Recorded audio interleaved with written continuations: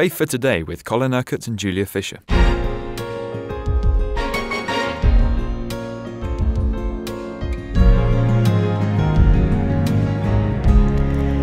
Kingdom of God, that's our theme, and we're exploring what it really means. So how can we learn about the Kingdom of God from the teaching of Jesus? Well, I said yesterday that everything he taught was really about the kingdom. This was his subject, no matter what he was teaching or preaching about, in one way or another, what it means to live the life of the kingdom here on earth. I'm going to take one of his parables as a starting point, the parable of the sower. The sower goes forth to sow the seed. Now, the seed is the Word of God in Scripture. But, of course, it is the Word in the New Testament. It is the Word about the kingdom of God. We saw that when Jesus began his teaching ministry, he made this proclamation: the time has come, the kingdom of God is at hand, is now within your reach. Repent and believe the good news. Believe what I teach about the kingdom, and you will receive the gift of the kingdom within you. Now, this seed, this teaching, this word about the kingdom of God falls on different types of soil. And the soil represents the different kinds of people or hearts that the people had. Now, first of all, some of the seed falls upon the path. And Jesus says the birds of the air come and eat the seed that is on the path. And he later explained to the disciples what the parable meant. I'm going to talk about the parable and its meaning all at the same time. Now, the path really represents those people with hardened hearts. They're hardened against the truth. Now, interestingly, Jesus likens the birds to the devil, who comes and steals that word away from those with the hard hearts. But the interesting thing is this, that Jesus says that he takes away what was sown in the heart.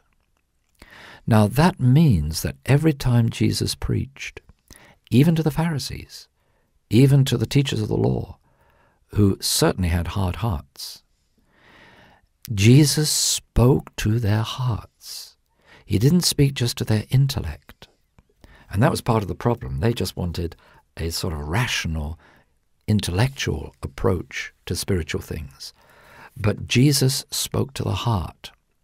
But because of the hardness of their hearts against the truth, they did not receive that word. So it was snatched away from them.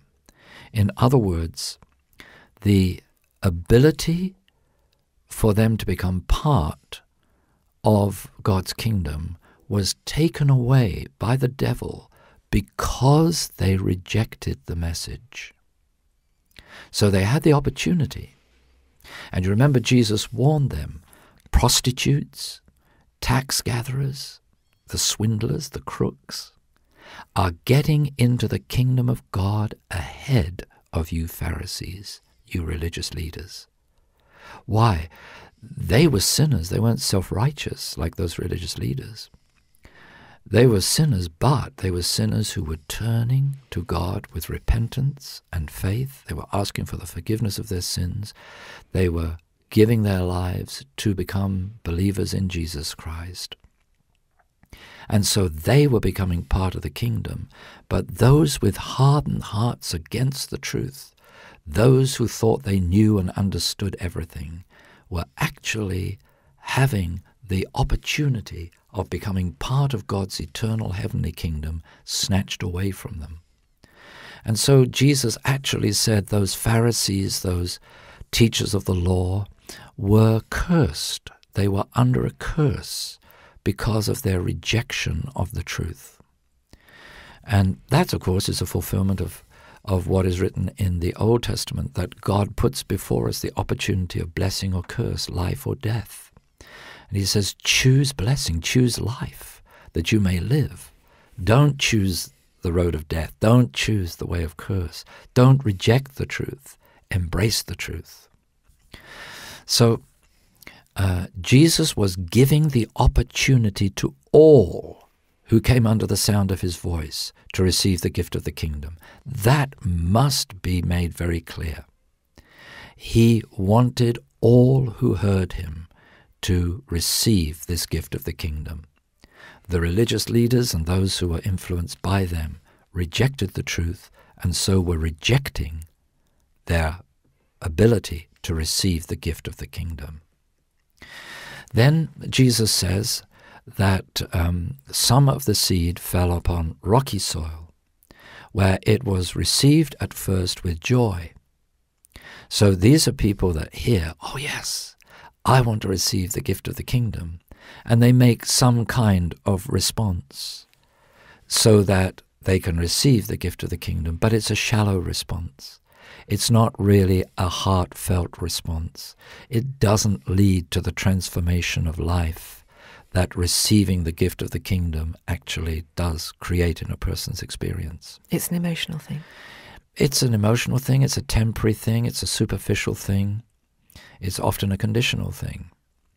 So Jesus says that when the problems arise, when the going gets tough, he likens that to the scorching sun. Because there's no depth of root in these seeds that fall upon the rocky soil, they quickly wither and die. And I suppose a lot of us would know people that have made some kind of response to the gospel, but after a few weeks you don't see them in the church, you don't see any transformation or change in their life, you don't see any real presence or power or life or evidence of Christ in them or of the kingdom of God being a reality in their lives at all. And that's because, of course, they haven't really truly been born again. Just making some kind of superficial or conditional or temporary response to God is not the evidence of new birth. So sadly, some are going to hear, and because of the hardness of their hearts, they are going to have the revelation of the kingdom snatched away. Some, because of the shallowness of their hearts, are not going to survive the times of testing. Then Jesus says that some of the seed falls upon soil where there are thorns, thistles. In other words, the soil receives the kingdom, but there are other things growing in that person's life. Now, this we've talked about the hardened heart. We've talked about the hardened heart, the shallow heart. This is the divided heart. That on the one hand, the person says, yes, I want to be part of God's kingdom. Yes, I want Jesus in my life. But at the same time, they are giving way to the things of the flesh. They are allowing the things of self to grow up in their lives. And Jesus says, those are like the thorns, the thistles, that choke the life of the kingdom. Now, he describes those things as being the cares of this life. In other words, worry, anxiety, fear. Why? Because there isn't the real trust in God that is the evidence of someone who belongs to the kingdom. There isn't that dependence upon the Holy Spirit. There isn't that dependence upon Jesus. That is the real evidence of faith in Jesus. So, a person may go to church and there may be a sort of spiritual side to their life, but they're double-minded. They've got divided hearts. And of course, James tells us that a double-minded man is unstable in all his ways and cannot expect to receive anything from God. Presumably that would also include the kingdom, which is God's greatest gift to us. But then, praise God, there is the good soil. And the good soil receives the word.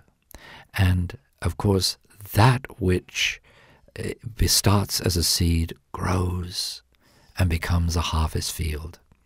And in those lives, Jesus says there is fruit 100 times, 60 times, 30 times that which was sown. Different people have different capacities. We'll see that in other ways in which Jesus taught about the kingdom. But at least this is good soil. These are good hearts. These are people that have opened their lives, yielded themselves to the Lord Jesus Christ, have received him, have received his life, have received his kingdom, have received his spirit, and they are intent on bearing the fruit of the Spirit. The evidence of the kingdom is to be seen in their lives.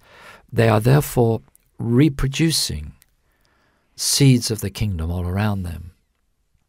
They are sowing seeds of the kingdom into the lives of others about them. Now, they may do this consciously, they may do it unconsciously, but they are doing it because the presence, the life, the vitality, the reality of the kingdom within them has a determining effect upon other people around them. So that's very, very exciting. But we have to understand, yes, there are those that are like the path, those that are like the rocky soil, those that are like the thorny soil. How important, therefore, that we should endeavor to make sure that our lives are good soil, that we have received the seed, that it is growing and developing within us. The kingdom of God is being manifested in our lives, and we're sowing seeds of the kingdom all around us. You've been listening to Faith for Today, presented by Julia Fisher. This program is sponsored by Kingdom Faith. For further information, visit our website, kingdomfaith.com.